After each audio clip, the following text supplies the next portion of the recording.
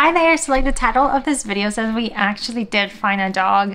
It was raining today and we were coming back from dropping off some items at a store, and when we were driving by there was this little dog just like running on the street, and he was just wet and he was really little, so I was just really confused, and I just jumped out of the car and tried to see if he would come to me, but he was actually really scared.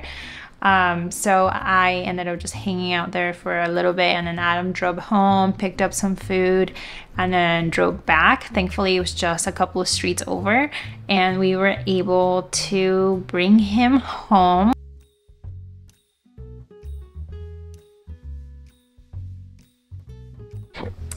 I went ahead and of course put his picture online and on Facebook and on Nextdoor, even though I don't really use those apps. And it turns out that this little dog has been on the street for about like a week or so, and somebody else had found him last week and was able to catch him and took him to the vet and checked. He's not microchipped, and then I guess that neighbor handed him off to another neighbor who had more time to take care of him.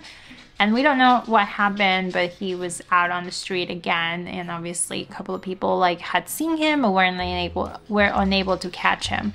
So right now he's staying at our house, and he's dry now, and he had some food and water. He seems to have some sort of separation anxiety, just because like every time like I walk away he kind of starts panting.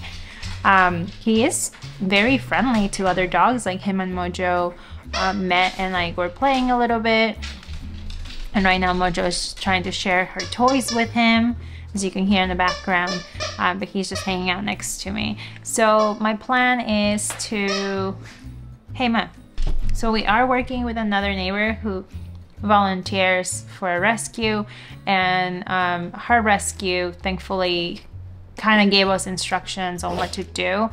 They suggested we take him to Multnomah County shelter, where they're gonna put him on a waiting list for him to be checked out, spayed, and then vaccinated if he hasn't been, and then he gets to be put on a hold for I think it's like about 10 days or so, to see if anybody claims him, and then if nobody claims him, then the rescue can take him, and her rescue is willing to foster him. He is pretty cute, as you can see here, like how adorable he is.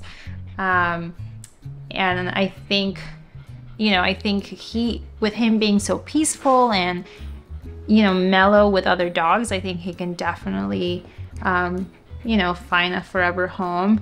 And we have fostered in the past, but at this time our cat's not doing so well, so we are trying to just slow down on like the number of other animals that are here at the house, just so our kitty's not as stressed. But yeah, so right now he's here. He's gonna be here until tomorrow, and then we're gonna coordinate with my neighbor that volunteers for the shelter, and then get him all situated and, you know, get him intake, and hopefully he is able to be fostered and then find a home. So, you know, I wanted to document this to kind of like share what's happening today, but also to use this as a reminder of the importance of microchipping your pets, your dogs, your cats. If they get lost, someone can really take them to the vet or a nearby shelter, or anybody that has like a scanner, and they would be able to find, you know, reunite them with you.